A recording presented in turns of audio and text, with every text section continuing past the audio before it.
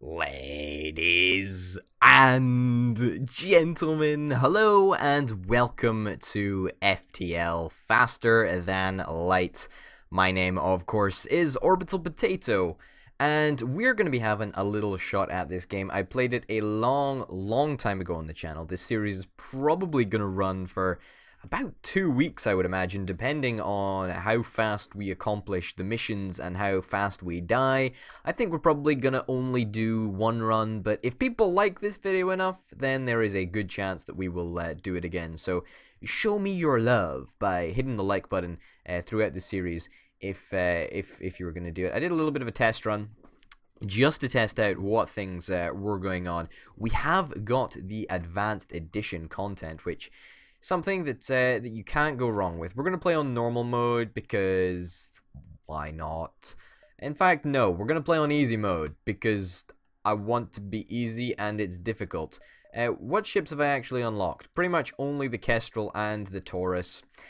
We're going to go for the Kestral. I really like this Kestral. I really do. Who are we going to have? We're going to have somebody who's the captain. Who's this up here? I don't know who this is up here. But I wish I did. I wish I did know. Okay. We're going to rename. You are going to be called Orbital Potato. There we go. There we go. Orbital Potato. I don't know who that is. Potato. I like it. Humans. Okay. Cool. We've got Sem. Why would we want Sem? We can have I don't know. Let's have Colonel Failure. Colonel Failure. There we go. Failure. Just the name of Failure. And we will have Jake. So we'll have Jake, Failure, and Potato. If you've got any suggestions of names of anything, then by all means, please suggest them in the comments. We're gonna call this one HMS, Her Majesty's ship, I think that is called. That's, you know, British ships are usually named HMS. This is going to be the HMS Potato. I know, I can't think of anything else. I'm sorry, I'm just not an original sort of person. So yeah, this is what we've got. We've got door control, cameras, med bay, shields, captain area, the piloting area, the weapons, O2, and engines. Nothing super crazy about this ship. It's got a burst laser level 2, which is kind of nice, and it's got a missile launcher, so it can do a variety of damage, whatnot. Wow, have I actually done this with the Kestral? Have I defeated the flagship? Holy cow, I can't believe it.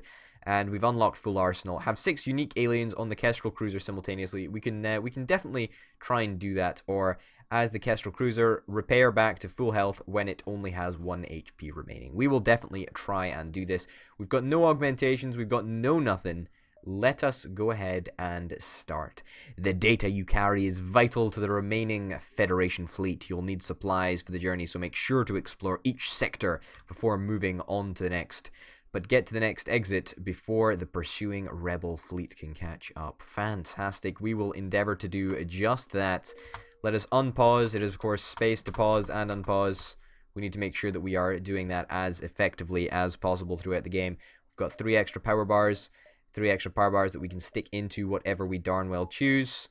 And we will choose to power off the med bay and toggle that on and off, so to speak. Now, just to familiarize with myself, it is Z to open all doors, X to close all doors. Also, we're going to want to save the positions of our current crewmates, and then we can get them to disperse back to their other positions. So, for example, if we do that, and then we say, disperse back to your original positions, they will all go and do that. Okay, good. I've warmed up to this again. There's a distress beacon that we could go to. We want to make sure that we get, you know, as full advantage of this sector as possible. I'm feeling that we sort of go for a route around the top. I mean, it's less, you know, there's less of an escape route if something bad happens, but at the same time, you know, live dangerously. That's what I always say. Okay, let's go to the distress beacon, and then let us go to the nebula so that it slows the enemy fleet down. Definitely worth a shot, and hopefully we can get into combat very, very soon indeed. You find the source of the distress call, a small research station. It appears a small laboratory fire got out of control and is threatening to destroy the station. The fire suppression system is not responding. Let us send our crew. Okay, your crew valiantly. Valiant. I was struggling with that word for a second. I thought it said vigilante. I was like, what? Vigilante? What? Your crew valiantly keeps the fire at bay long enough to allow some of the scientists to escape, but it appears to be a losing battle. Before long, you ordered the retreat. The few scientists that were able to save are distraught but grateful. You drop them off at the next station. Well, we got 31 scrap from that, so that's not a completely wasted battle. There is a store over there, and we could visit it on the way back, should we see the need to. Let us progress with great haste to the nebula. At last, we have got some combat. Let's attack the automated ship. We're gonna obviously boot up both of our weapons. Since it's an automated scout, it's not gonna make a damned difference if we have our sensors enabled or not.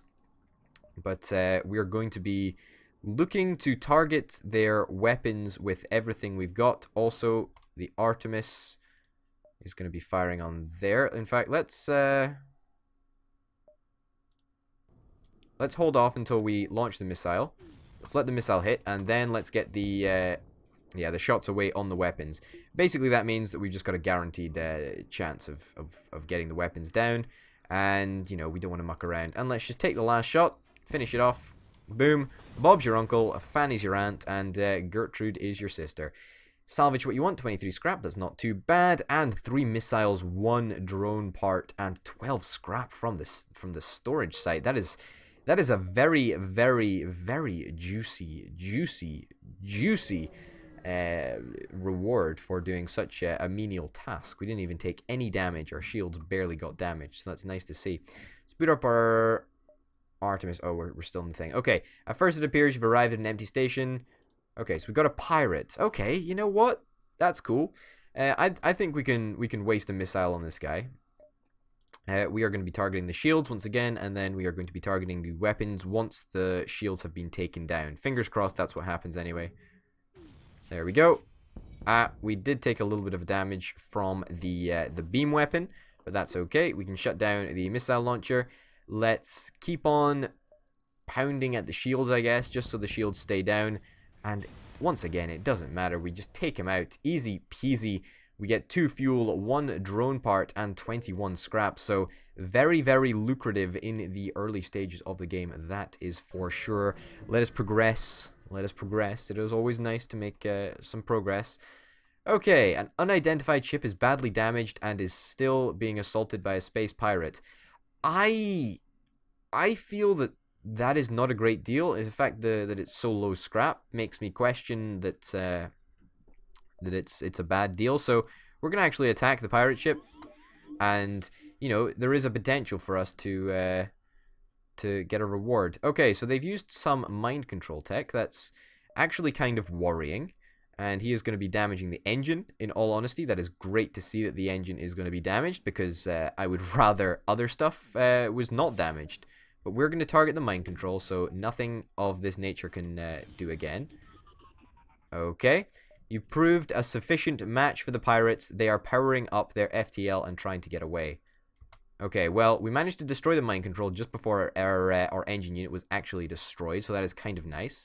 Let us now target their weapons to make sure that we can take out their missile launcher, which we did indeed. Okay, wow. Fine, our previous offer was not generous enough. Let's improve it. 3 fuel, 1 drone part, and 28 scrap. That is actually a very, very good deal, not to mention the Pike beam that is coming along with it. Let's accept that bribe. I will take that any day. That is a good bribe, if ever I saw one. A Pike beam. You know what? I really want to make sure that we have the capability to do that, so let's stick another 2 bars and 2 bars in there, and we should theoretically be able to power up our Pike beam, which is exactly what we want, actually. It's exactly what we want. So overall, I feel that we made a very, very good deal with those guys to get that equipment, because you know, extra firepower is always nice, and the fact that we've got a missile launcher is great. Oh, whoa, we could really have done with a a slave, so to speak. As in, to liberate a slave. Okay, all weapons are on. Let's boot up. Fingers crossed we can get another missile in there just to take things out. That would be lovely. Before our engine unit was damaged once again, that would be fantastic. And let us target the weapon system again. Okay, once again, we managed to actually pull off the crazy shenanigans.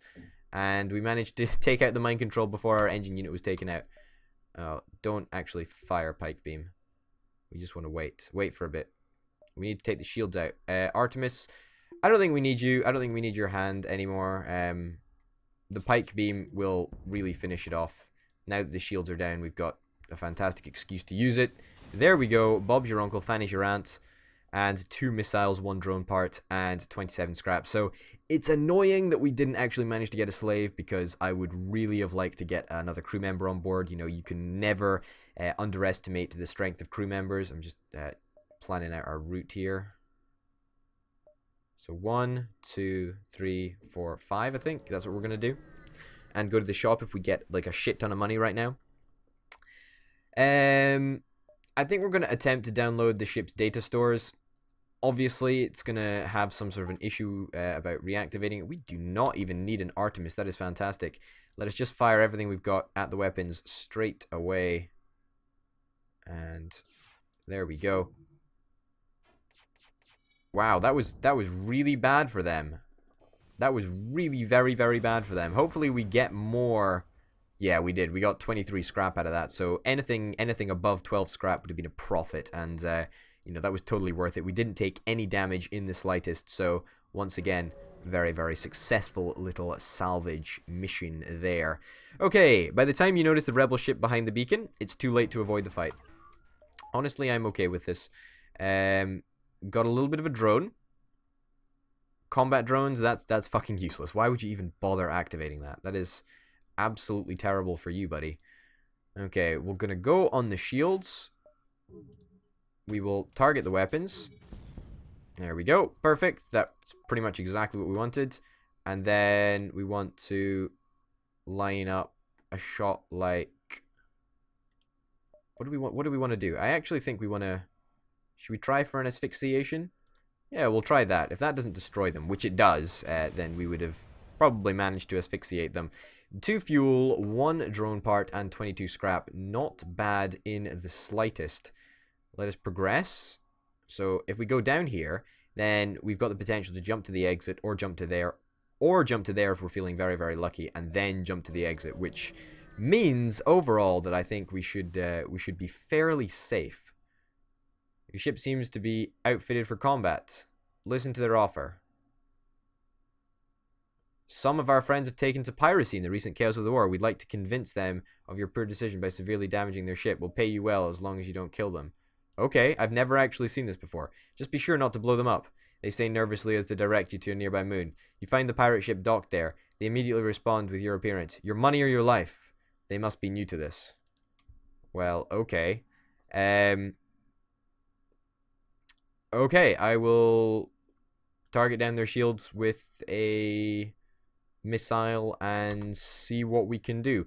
Also, we want to be upgrading shields pretty much as soon as possible. In fact, you know what? No, let's not even waste a missile on their measly asses. I mean, they've got nothing. I mean, if...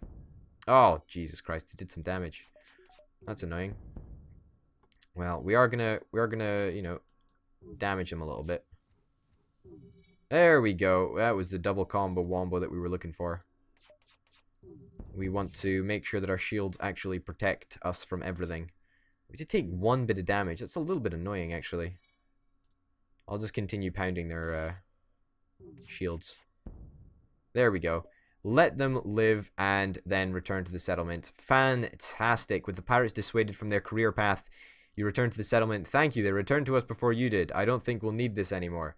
That is great. An ion blast and 20 scrap. So overall, I'm actually fairly happy with that, you know? I mean, we did a good deed. We did a good deed. Now, ideally, we'd like to upgrade our shields to the next level, because next level shields are something that I am very, very passionate about. Do we want to try and go for the ion blast? I mean, what would that take? That would take 100 scrap to get the Ion Blast up online. You know what? I'm not completely opposed to the idea of getting an Ion Blast up online. I think that may actually help. I think it would be fairly nice. I'm going to fight the ship because mercenaries are always good. An enemy combat drone repeatedly attacks your ship, can be shut down by damaging the enemy's ship combat drone. Alright, great, whatever, doesn't really matter to us. Stick extra bars into shields as well. I'm actually okay with this. Since we've got 2 layers of shields, we should manage to get out of this just fine. We want to, if possible, send a missile to the shields. Burst laser will be on the weapons. Oh god, that's bad. There we go, perfect. Let's get you to go and repair that, and then the pike beam will be going across as many rooms as possible, which is going to be a fair few, actually. There we go. Easy. Easy. The pike beam really eats into them. That is devastating. Ship explodes, leaving behind a substantial collection of useful scrap materials. Don't mind if I do. I will take all of that. Annoying that we had to lose our whatever you call it, our sensors. That's the one. But at the same time, I'm not too annoyed about that. I mean, you know, we still did well out of that fight. I think we can afford to go to one more location, and that location is going to be right over there. Fingers crossed. Fingers crossed we shall manage to get some good scrap out of here. Stumble across a forward scout of the rebel fleet. They're powering up their FTL. If they get away, they will no doubt warn the fleet of your position. Right, so as far as I'm concerned, this is the most difficult fight so far because they've got a missile launcher, which is bad for us because missile launchers are, of course, atrocious and they go through shields and like they just don't exist. But they're also trying to get away, so we need to dedicate our resources fairly effectively to make sure that they don't get away, but also that they don't hit us with their missile launcher. So I'm gonna expect them to get a shot off with their missile launcher. So I'm gonna target their engine. In fact, no, I'm not. I'm actually going to target their shields. I'm going to presume that they're not going to be able to get away so fast that they will avoid this missile here. If this missile misses, though, then we could be in some serious trouble. So fingers crossed, we can get the Artemis through to their shield, take out their shields, right? Take out their shields, target the engines. There we go. Target the engines, and then the pike beam will just finish them off. Fantastic. Now, we did take a little bit of damage there. Not on anything important, thank God, but, you know, a little bit of damage. It's just chipping away at us, which is really kind of annoying. The ship breaks apart, and you're relieved to know that you're still one step ahead of the fleet. 1 fuel, 2 missiles, and 26 scrap. Very, very, very happy with that result, actually. Let us head to the exit, the last beacon before we get out of here. You've arrived at the long-range beacon. When the FTL drive is charged, you can jump to the next sector. I don't want to sell any missiles, I'm afraid. I would ideally like to progress to the next sector, and we have the option of going to the Mantis-controlled sector or the Rebel-controlled sector. So, we're going to see what we choose in the next episode. But for now, ladies and gentlemen, my name, of course, has been Potato. Thank you very, very much for watching Faster Than Light FTL. It's been great fun. Hopefully our Kestral is going to go all the way to the end and defeat the enemy flagship, so to speak. Fingers crossed. Anyway, it would be great fun. So if you guys want to see more of this, then be sure, you know, like the series. Tell me what you think. Suggest some names for me. Hopefully that we can pick up some more crew members. But hey ho, it's going to be great. So, ladies and gentlemen, thank you very, very much for watching. My name, of course, is Potato. Tune in next time for some more FTL. Until then, bye.